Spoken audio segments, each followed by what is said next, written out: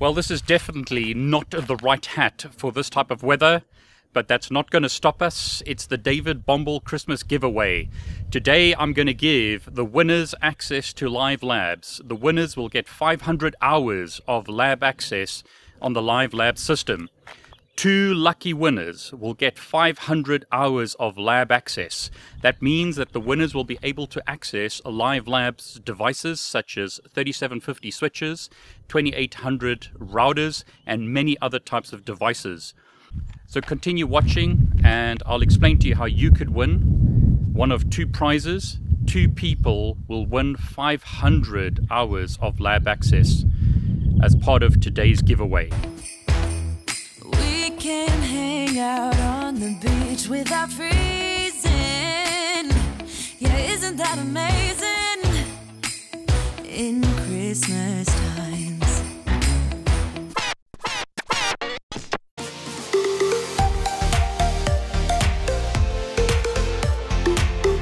It's Christmas.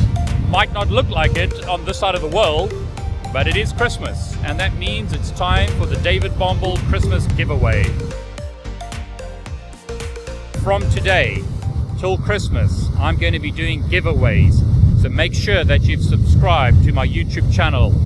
Make sure that you click on the bell to enable notifications. To win some of these prizes, you've got to be quick. So if you want to win something, make sure that you have notifications enabled. So, what is Live Labs? Live Labs allows you to access network devices anywhere in the world, from anywhere in the world, if you have an internet connection, and by just using your web browser. Now, a really cool feature about Live Labs is you don't have to install any additional software. You don't have to install a VPN client, so you don't have to set up a virtual private network to some system. You don't have to install Java or any other software on your web browser. You just need your web browser to be able to access Live Labs. Live Labs supports multiple protocols on the server side. So as an example, it supports VNC, it supports RDP, supports Telnet, supports SSH, supports HTTP. So multiple protocols are supported on the server side, but only an internet connection using HTTP or HTTPS, where HTTPS is the preferred protocol, is required on the client side. In other words, when you connect to the Live Labs server, all you're going to be using is HTTPS. In this example, I'm connecting to a pod of equipment in the USA. I'm once again currently in South Africa. I'm connecting to the internet using one of these. In other words, a 3G or 4G router.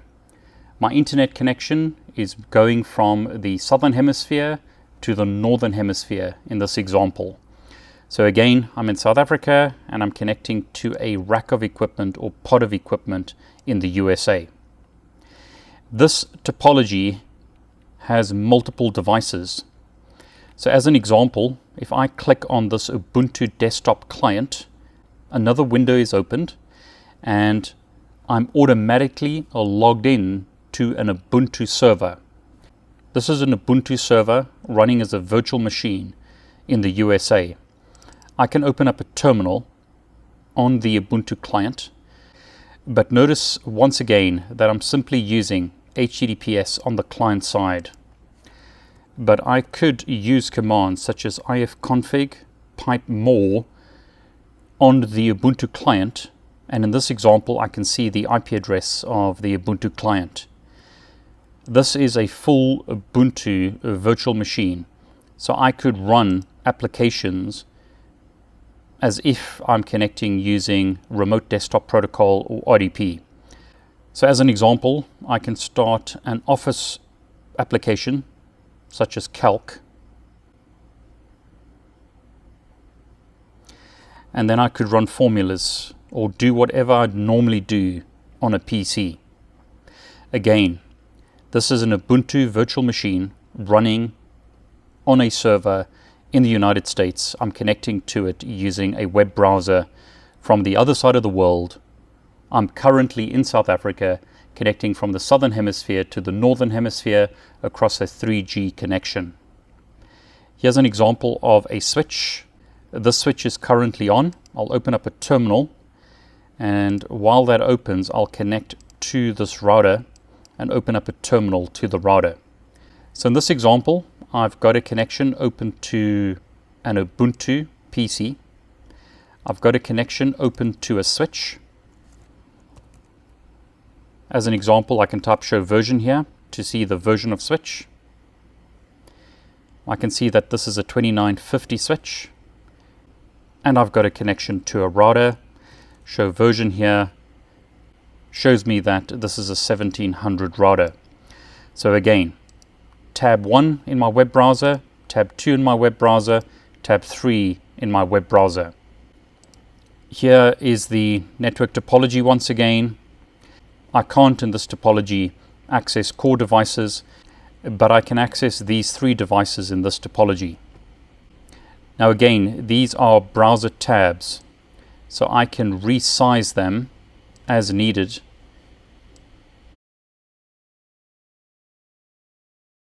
So here's router 1. Show IP interface brief. Shows me the interfaces on this router. Now in this example, my desktop window is too small, but I can simply refresh my browser tab and I'll automatically be logged back in to the virtual machine, and the desktop will be resized based on my browser. So notice desktop has been resized. I can click on menu once again, and then I can run various applications. I'm running once again within a web browser, and I can use various commands on this Ubuntu PC just as if I was connecting to it locally or using RDP. Now this equipment is hosted in the United Kingdom. It's hosted in Gloucestershire in the United Kingdom. Quite a few devices in this topology, but let's select PC 1. And while that opens, I'll select PC 2. So here I've got PC 1. I'm logging into PC 1. And what you'll notice here is this is a Windows computer. And I've got Notepad open. And I can type stuff into Notepad. But I'm connecting to the server using my browser. So this Notepad application is running within my web browser. Here's PC 2. Notice I've got PuTTY open here. I could open up PuTTY again. I could open up other applications such as a CMD prompt and use commands such as ipconfig to see the IP address of this PC. So in this example, I've got 2 Windows computers running in this lab. Here I've got a switch, but it's currently off, so I'm going to power it on. I'm told that it's now powered on. While I'm waiting for that, I'll power on this router. It's currently off, so I'll power it on. Device is now powered on. So I can open up a terminal to the HQ router, and I'll open up a terminal to the switch. So here again is one PC. Here's another PC. Here's my connection to the HQ router. Here's my connection to the switch. As you can see, the switch is busy booting up. Takes a while for the router to boot up. It's a 2800 series router, so it'll take a while to start up. If I'm worried about the state of that router, I can click on it and I can see that it's currently on. And there you go. Notice program load complete. Self-decompressing the image, the router is now booting up.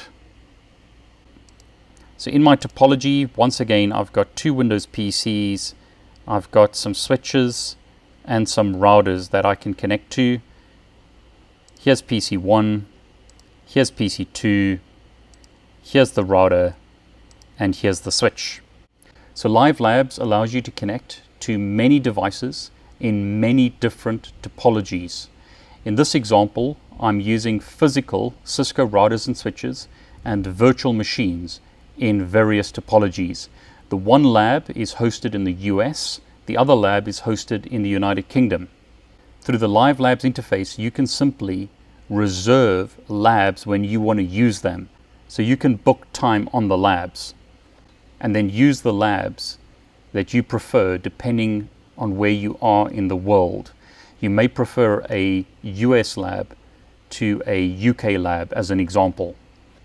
Now, to access a lab, through the Livelabs interface, you enter your username and your password. Now, once you log in, you'll be able to see how many credits you have. You'll be able to see the time on the Livelabs server. It's based on UTC. You can then go to Lab Schedule and select the lab that you want to reserve. So as an example, I want to reserve this UK CCNA lab. Time on the server is 1832. The time on the server is 1832, so I'm going to select this time slot. As you can see, it says I'm 3 minutes behind. Do I want to book this? Yes, I do, even though I'll lose 3 minutes of time. I've now booked a half-hour session. If I want to book more time, I simply click on the next available slot. My lab is now active, and I've got a reserved session at 7 p.m. I can then go to Active Labs and click Open Lab. I can do that because this lab is currently active. So the Active Labs tab shows me which labs are currently active. The Reservations tab shows me which labs I've reserved. The lab is now being provisioned. You'll need to wait a minute or two while your lab is set up for you. So now's a good time to get a coffee while the lab is provisioned. Okay, the page automatically refreshes once the lab is provisioned. And now all I need to do is click on the devices in my topology if I want to access those devices. So as an example, here's PC2 and here is PC1. Notice I'm automatically logged in to the Windows computer. If I want to access the switch, once again I can see the devices on. I can click Open Terminal and I can access the switch in my topology. So it's as simple as that to book a lab and access a lab in Livelabs. Once again, my reservations shows me the reservations that I've made. This one is currently active. This one is reserved. Lab Schedule will allow me to see the various labs that I want to book. I can filter labs, for example, by specifying UK, which only shows me UK labs. Okay, so that was a quick demonstration of Livelabs. I hope you like the interface. I hope that you find Livelabs beneficial. But now it's time for me to tell you how you can win one of the 2 500-hour Livelabs prizes. Now, to be eligible for this prize, you have to be a subscriber on my YouTube channel. You have to follow me on Twitter. You need to put a comment below this video telling me why you should win this prize or this giveaway. Why should you get this prize rather than someone else? So let me know in the comments below why you think you should get this prize rather than someone else. I'll announce the winners on Twitter tomorrow, so make sure that you follow me on Twitter so that you can win one of these prizes.